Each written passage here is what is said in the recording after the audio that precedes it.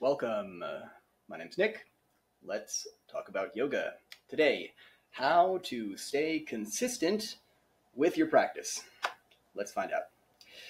So, it's too bad that knowing something is good for us usually isn't enough to make us do it. I could cite mountains of evidence, but I doubt you need convincing that getting more exercise would probably be good for you. Unfortunately, knowing and doing seem to be governed by two entirely separate offices in the brain department. How many times have you resolved to start practicing yoga, or start running, or start going to the gym, or whatever, only to lose commitment and give up? I spent years starting over and giving up and starting again before I finally managed to stick with the routine. And today I want to talk about some of the strategies that continue to help me stay consistent. You don't need to be especially gifted or disciplined. If I can do it, then so can you. So you'll need a piece of paper or a notebook, or you can follow along with the workbook pages linked in the description. When you're ready, let's get started. Number one, being clear with your goals. Too many people begin practicing with nebulous, unspecific goals like be stronger, or be more flexible, or have more energy, or be less stressed. Now, these are your reasons for being interested in yoga, but they're not goals.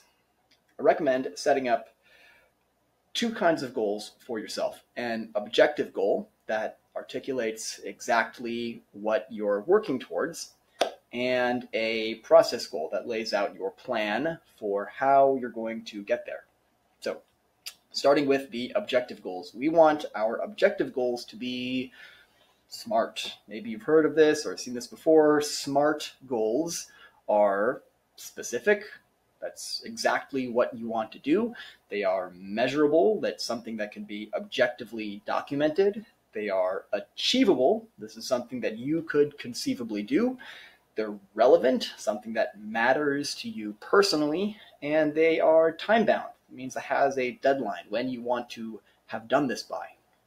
So let's look at this in the context of a yoga practice. I know that a lot of people will say that yoga isn't about chasing postures, and they're not wrong, but setting challenging postures for yourself is a really simple way to establish an objective goal to work on. And you're going to see progress, improvement as you keep practicing, and that will encourage you to practice more. I want to be strong and flexible enough to do a back bend for 5 breaths by the end of the year is a much clearer goal than I want to be stronger and more flexible. I know that there are some of you out there who just are not motivated by postures, and that's totally fine. If it's not a relevant goal for you, then it's not going to be motivating. But you will need to spend some time thinking about why you want to practice and how you're going to measure it. If you're motivated to reduce stress, for example, you might start measuring your blood pressure. If it's to sleep better, there are biometric monitors like a heart rate monitor that can usually keep track of that for you. If you're motivated to lose weight, you can weigh yourself or measure your waist circumference. But whatever it is, be clear, because your objective goal is going to determine your process goal. Your process goal is really just a plan. It's going to tell you when you practice, it's going to tell you how long you practice for, and what you practice. And it's going to be directly relevant to your SMART goal. And for this reason, I'm really not a fan of public classes. For starters, you don't have control of when, of how long, or what your practice is going to look like. So, for example, suppose that you set yourself the goal of being able to hold a handstand for 5 breaths by the end of 12 weeks. You'll want frequent practices of short duration that relate specifically to doing inversions. if you spend your time going to public classes 4 days a week, doing all sorts of groovy things like lunges and back bends and hip openers, you'll probably feel good.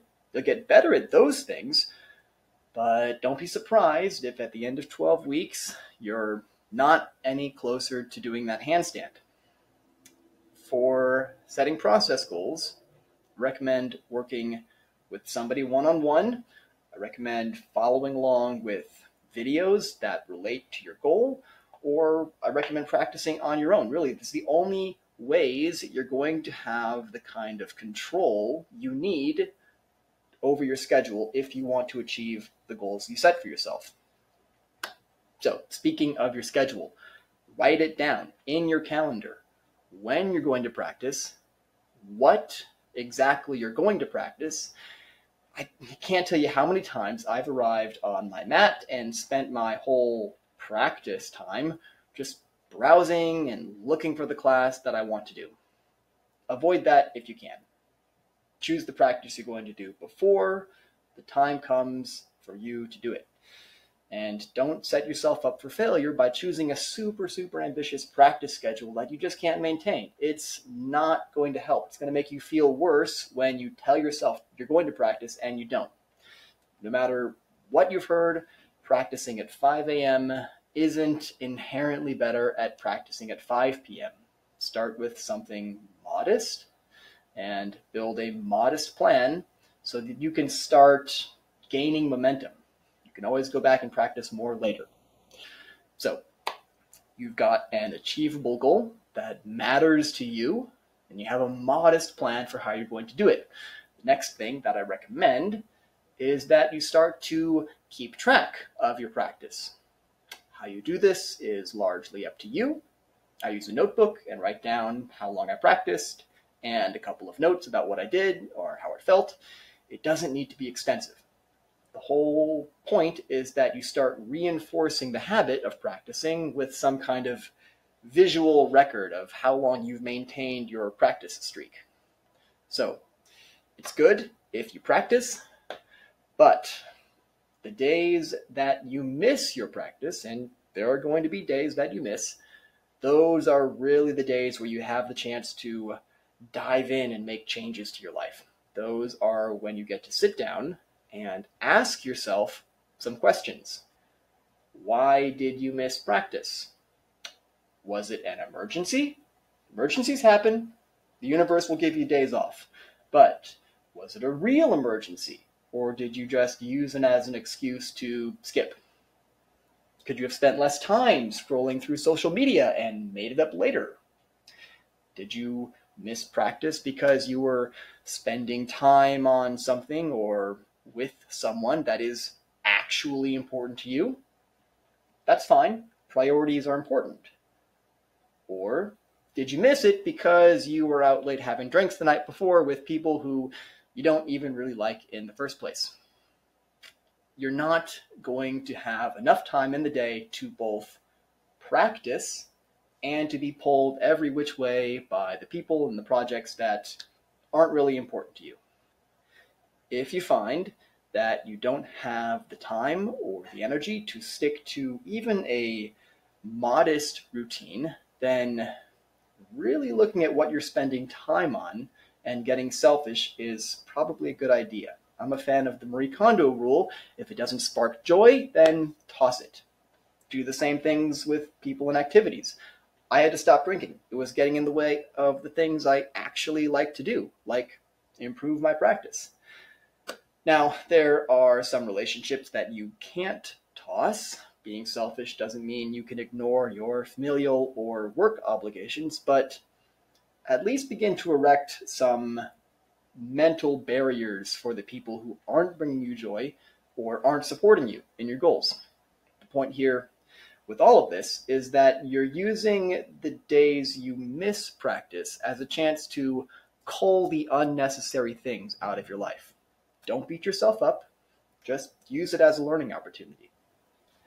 Finally, what about those times when you do have the time to practice, but you just don't? You have your alarm set to practice after work, nothing else is pressing for your attention, but instead you decide to continue rewatching The Office. Let's look a little bit at how habits work and see if we can get them to work for us. Habits all follow the same pattern. We have some kind of sense impression that triggers us. The trigger cues us to desire something. We act upon that desire and we receive a reward. All this happens so quickly that before we realize it, we've gone from impression to action before we have a chance to think. So, if this sounds familiar, if you find yourself in the habit of hitting snooze and going back to sleep, or watching TV after work instead of following through with your plans, it might be helpful to try and pull apart this process to get some cognitive distance between the impressions that trigger you and acting upon them. So let's think about triggers. There are a lot of different kinds of triggers. Time of day, how you're feeling, things that happen, people you're with, your location. All of these different kinds of triggers can cue you to desire something.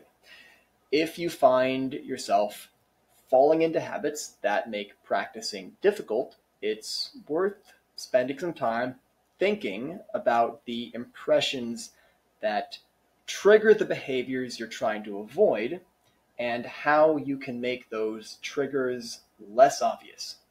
Or if you can't avoid them, then prepare yourself mentally to resist the reward cycle that you know the impression is going to trigger.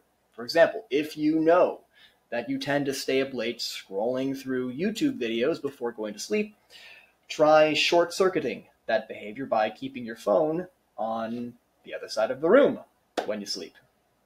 It's going to be really hard to try and willpower yourself into a consistent practice. It's much easier to trick yourself into consistency by hijacking that reward cycle.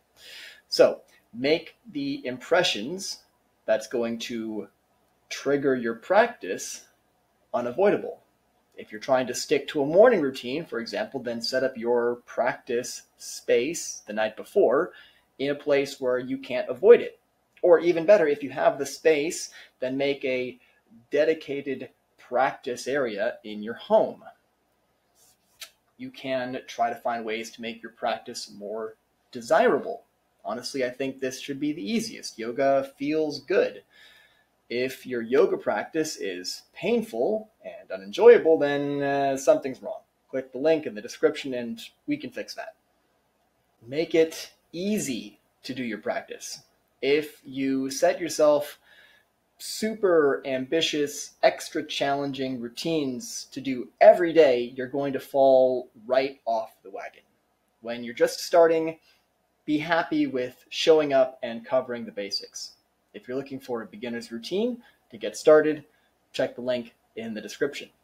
And finally, look for ways to make your practice more rewarding. Yes, you'll feel good after you practice, and making progress towards your goals is rewarding, but to hijack your reward cycle, it can be really helpful to associate something pleasurable with finishing your practice. If you really want to rewatch The Office for the 5th time, then let that be your post-practice reward. You'll feel a lot better about indulging if you know you took care of your practice first. So that covers it. If you're trying to stay consistent with your practice, set an objective goal you can reasonably achieve, establish a modest plan that you can stick to, keep track of your practice somewhere you can see a consistent record of your effort, get selfish, start cutting the unnecessary activities and people out of your life, and hijack your reward cycle. Make the triggers to practice unavoidable and the rewards extra rewarding. Anyway, That's it for today. Like, subscribe, and share if this was helpful and you want to see more episodes like this one. If you're not already signed up, click the link in the description below to get these episodes and more beamed straight to your inbox. Thank you, and until next time.